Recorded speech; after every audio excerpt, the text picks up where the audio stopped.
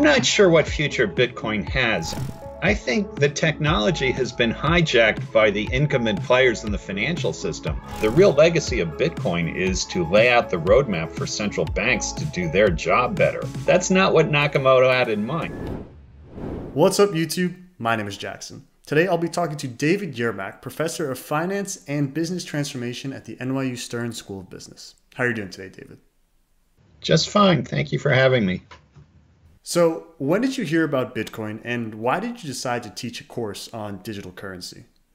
It's kind of a long story, and it begins with just reading about it in the mainstream media as a curiosity.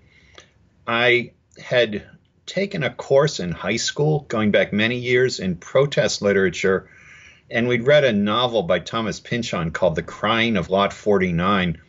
And this is about people who don't trust the government and set up a secret post office. And there's mailboxes and codes and so forth around the country. And when I read about Bitcoin, I thought it was the same thing. I said, this is just like that novel from high school, except it's not a post office, it's a bank. And I liked the libertarian impulse behind it. You know, there were people who were supporting Bitcoin who reminded me of characters from the novel. So my connection to this really comes from the humanities. And the other thing that I found pretty interesting about it was the algorithmic monetary rule, where, as everyone knows, the rate of money growth is cut in half every 4 years. This is actually due to happen again in a few weeks. And this is a very old debate in macroeconomics about whether the money supply should be fixed by the judgment of the central bank or by some type of rule. And this is about as rigid a rule that you could have, where a computer program simply tells you for the next 130 years what's the monetary policy going to be. And so I thought that this would potentially be interesting to test some of the oldest hypotheses in macroeconomics to see if this stuff really could be made to work with software as opposed to with people being in charge. But above all, I was simply amazed that the thing was stable, that it worked, that it seemed to be in an equilibrium where people could use these coins and they wouldn't be counterfeited and it was never hacked. So I decided to learn about the technology. And then once you take a close look, you realize what a breakthrough it really is. And so, this took several steps. It really began with, an interest in the political aspect of it more than anything else. But once you get under the hood and see how clever the consensus process is and so forth, you realize that this is way better than the banks and the stock exchanges have been using for hundreds of years, and that this thing might well have a future in the financial system. So this led me to begin writing and lecturing about it, and this eventually grew into a course. We offered it in, I think 2014 was the first time, and we were the first major university in the world to put a course out there on crypto and blockchains. And now, of course, everybody's teaching this. So I'm curious to hear how your opinion of Bitcoin has evolved over the years. In a paper published in 2015 titled, "Is Bitcoin a Real Currency?" you argue that Bitcoin does not behave much like a currency according to the criteria widely used by economists. You said Bitcoin instead resembles a speculative investment similar to the internet stocks of the late 1990s. Do you still believe Bitcoin functions more as a speculative investment than a currency? Yeah, I would say that's even more true today than it might have been 5 or 6 years ago. What we have come to realize that there are real bottlenecks in the Bitcoin blockchain, that ultimately only 7 transactions per second is the throughput. Even with things like the Lightning Network and segregated witness, there are workarounds, but it simply is not scalable to the point that it can become a commonly used payment mechanism. And there's all kinds of data from research showing that probably 90% or more of the transaction volume on the blockchain is for investment purposes, that relatively few people use this as a payment mechanism. What's also happened is that Bitcoin has spawned a lot of copycat imitation. There are thousands of other coins now that in many ways are better designed, that Bitcoin opened the door and introduced this technology, but a lot of people have improved on it since that time. How has the COVID-19 crisis affected your opinion on Bitcoin? Have there been any events that have changed your opinion? It's been very interesting to watch, because the narrative that one hears about Bitcoin is that it's a type of digital gold. And in unstable economic times, this might become a safe haven for people who lose confidence in the central banks of the world. So when this pandemic hit, I thought this was the perfect time to test this digital gold story. The central banks are printing money like they've never done before. The rules of monetary policy totally thrown out the window. And if ever there was going to be a flight to digital currency, it should be now. Now, what's happened, of course, is quite the opposite, that people have been dumping Bitcoin. It's performed very poorly. The stock market itself has done better than Bitcoin. And it's really the US dollar and gold itself, which people have been using as safe havens. That it's, I think for all the people with the digital gold narrative, this has to be a deeply disappointing time because Bitcoin simply hasn't held up as an investment. In fact, it's been pretty well clobbered in the markets since the start of March, and it just is not being used by anyone as a safe haven. Mm-hmm. Well, how do you see this affecting the future of Bitcoin if it continues to remain this speculative asset and doesn't fulfill this digital gold narrative? I'm not sure what future Bitcoin has. I've always thought that the real importance of this was for history, that this was the first breakthrough that launched the blockchain into the public consciousness, that introduced the idea of proof of work consensus as a validation system. And we will always have Bitcoin as a touchstone and as a point of reference. But in terms of accomplishing transactions, there's a coin that is better than Bitcoin for almost any purpose that you could think of. And it shouldn't be surprising to people. It's like whoever built the first set of golf clubs and invented the game of golf, they were a genius in their own way. But people pretty quickly moved on to better golf clubs with, better materials and different facings. That the first innovation, nobody uses the first iPhone anymore. We're 10 generations in. And I think, Bitcoin has been very resistant to improvement. There is quite a bit of gridlock when people have tried to scale it up, to modify it. There's really a lot of resistance from the people in place, the miners who are making money off of the current configuration and don't want to pay for supporting a larger and more versatile network. So I think in the long run, Bitcoin, really is going to be for history and posterity. It will always be there as long as there's computer memory, but it's hard to see that it will become either a widely used payment system or in the long run, a serious investment either. I think there's just better things to be investing in. Continuing to private digital currency as a whole, in a 2019 paper you co-authored, you argue that although private digital currencies have not replaced the dollar, their mere existence may have a counterfactual impact in that they exist as a check on both fiscal and regulatory policy. How do private digital currencies provide a check against regulatory and fiscal policy? Yeah, I think it's more relevant in countries that have shakier financial systems. And there's a very clear narrative in a place like Venezuela, where the banking system has ceased to work. The government would probably just be printing money like Zimbabwe, to no end if they could. But there are people transitioning to digital currency. I, in fact, have friends in the academic world with families in Venezuela who have taught their relatives to use Bitcoin as a way to transfer money to them because they can't use the regular banking system anymore. So the existence of this in the background is a constraint on the government because they know they can't print money without limits because people will exit the sovereign currency and go for private digital currency, whether it's Bitcoin or Ripple or Monero. There are now many alternatives. But it really takes you back in history that until the 19th century, most money in the world was private. Most government currency didn't enjoy wide acceptance on the part of the public. And banks competed to essentially create banknotes whose value was fixed by supply and demand in the marketplace. We call this the era of free banking. And when you have economies that break down and the financial system that's in place fails, you revert to this, that private forms of money circulate. Sometimes it's commodity based. It can be gold or sacks of sugar. I've heard about laundry detergent in Argentina. And private digital currency can play the same role as some of these private commodity systems because people do understand the scarcity and they know that it is not going to be debased through inflationary policy that that some governments enjoy. Up to now, you've been able to see this in countries that have been in crisis. Whether the pandemic and the collapse of monetary policy around the world leads to this on a larger scale, be interesting to see, but I would be surprised. What do you think will become the main role of cryptocurrencies in the future? Will they remain a check against regulatory fiscal policy, or will they eventually displace sovereign fiat currencies? Do you think they'll do something different?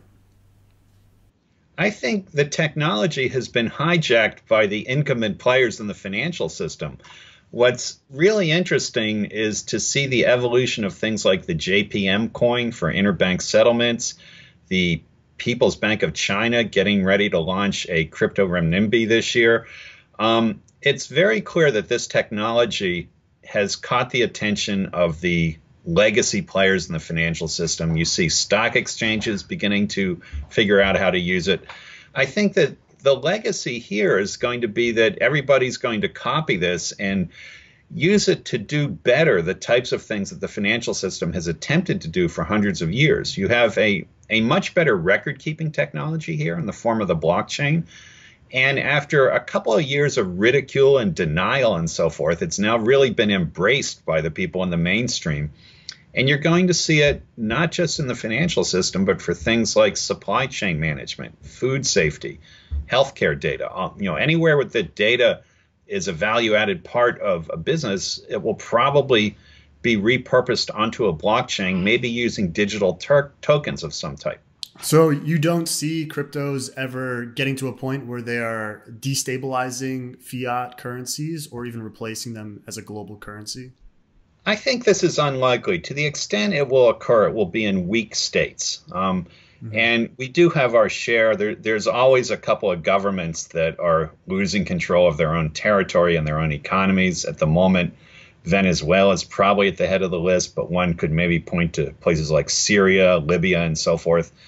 And there's a long history of private money filling the vacuum in failed governments. And I would expect crypto to now stand alongside other forms of commodity-based currency, but I don't think it's a serious threat to the sovereign currencies in the long run. In fact, what you're likely to see is quite the opposite, that all of the central banks will begin issuing digital forms of their own currency that will be much more secure and used by a much wider segment of the population. The real legacy of Bitcoin is to lay out the roadmap for central banks to do their job better. And that's not what Nakamoto had in mind. It's hugely ironic, but we're moving at breakneck speed towards central bank stable coins, given the events of the last 12, 24 months and so forth. And I think the pandemic may even accelerate that. Mm-hmm. Yeah, it's an interesting kind of role reversal, I guess, because a lot of the people who are in crypto kind of rely on this narrative of it being outside the financial system. And the narrative is less true every day. It's that who's hiring our students are the legacy banks. That they're really tooling up and have come to understand this technology is as important a breakthrough as double entry bookkeeping was 700 years ago. And it's gotten to the point that really all the banks need to be doing blockchain projects because the competition is. It's a very interesting time, but the big winners here will be the incumbents who are early to understand and adopt the technology. And there is room for growth by entrepreneurs who get in, but the financial system is not going to be remade. And people who continue to tell these utopian stories, I think, are a little bit naive and somewhat misinformed about the whole thing. Yeah, but that's not to say that some disruption is possible. Speaking of this course, the course is called Digital Currency, Blockchains, and the Future of Financial Services Industry. That's right. In the course overview, you say that these technologies appear to represent an existential threat for major parts of the finance industry, and that according to experts such as McKinsey, commercial banks and stock exchanges may no longer exist or may become much smaller within the next 10 to 20 years. How do digital currencies and blockchain technology present this existential threat to these entrenched financial bodies? I think the most obvious way to see this is the likely migration of payments away from commercial banks and into the central banks. When you have a digital dollar issued by the Federal Reserve where citizens can hold wallets at the central bank, you don't need to have your paycheck going to Bank of America anymore like I do. Bank of America failed 3 times in the last financial crisis, and God knows what's going to happen in this one. I'd much rather bank at the Federal Reserve, and that's now going to be possible. People's Bank of China is laying this technology out there. So we're really not going to need banks in the future to perform the payments function that has been the way that they have funded themselves. And so I think as a prediction, the merger and consolidation of the banking industry is a pretty safe one. And if banks want to continue to make loans, they're going to have to fund their balance sheets in a very different way. They're going to have to issue long-term debt and equity rather than relying on short-term consumer deposits. But all of this will make the whole game much safer. We won't need deposit insurance anymore. We won't have bank bailouts because you can't run the central bank. So I think, the real threat comes from people questioning the need for these social institutions, that we've relied on private banks to do payments simply because the complexity was way too high for the central bank. But blockchain changes all that. It also allows you to pay negative interest rates, to have very precise targeting of fiscal, monetary policy, and so forth. The technology is almost irresistible for governments to annex the payment business, take it out of the hands of the commercial banks, and then the commercial banks will basically wither away. And if you don't think this is happening, you're missing the whole story about central bank stable coins. Interestingly, the $2 trillion bailout legislation a couple of weeks ago had a proposal for a so-called digital dollar that would do exactly this. Mm-hmm. It didn't get enacted, but that blueprint is exactly what the banks are worried about. This would be more or less a death sentence for the commercial banks if this were enacted into law. Speaking of that bailout plan, how do you see cryptocurrencies fitting into this current era of quantitative easing? A lot of people, they're saying we need hard money because everything's going to be inflated and everything's going to be worth nothing. Do you see this as a possible use case for hard digital assets like Bitcoin or other cryptocurrencies? I really don't. If this were true, you would have seen Bitcoin performing much better in the last few weeks. The reality is that we're in a deflationary economy. Interest rates are negative. So for the government to borrow almost unlimited is not only free, but actually profitable for the government at the moment. So in a market like that, there just doesn't seem to be much impulse for people to use it as a safe haven. What I do think the potential is for some type of move toward financial inclusion to use crypto assets to reach people who are unbanked. And we've seen this in the U.S., that the government has promised $1,200 to everybody who makes less than $100,000 a year.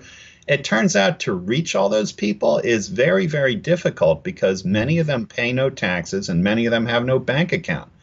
And so the technology of digital wallets and blockchain settlement is maybe a way to reach as many as 30 million Americans who are excluded from the financial system.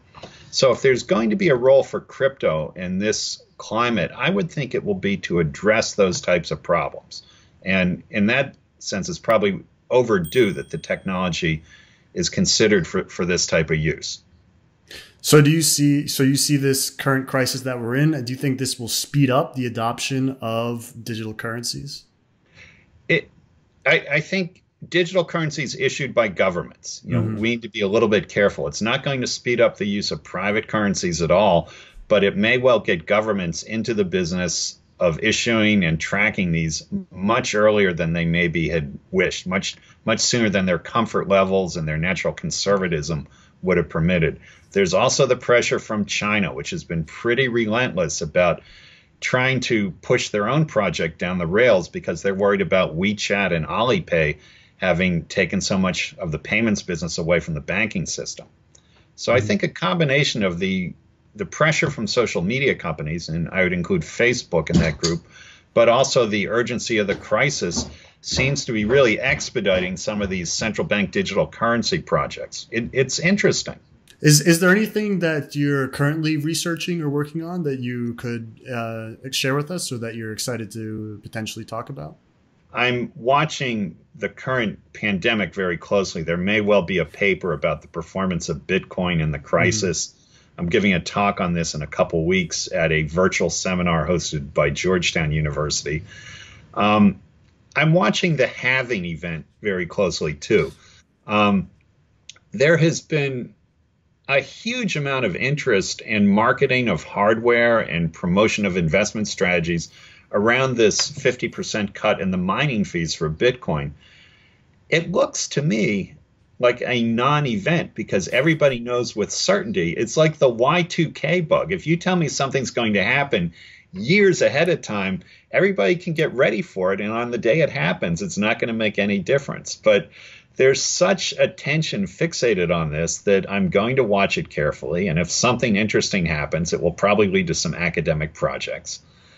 Um, I have to say, though, if you ask me what I'll be writing for the next 12 to 24 months, I may revert back to corporate finance where I taught corporate restructuring because we're going to have more corporate restructuring in the next year or two than there's ever been. This is the time for financial distress and recapitalizations.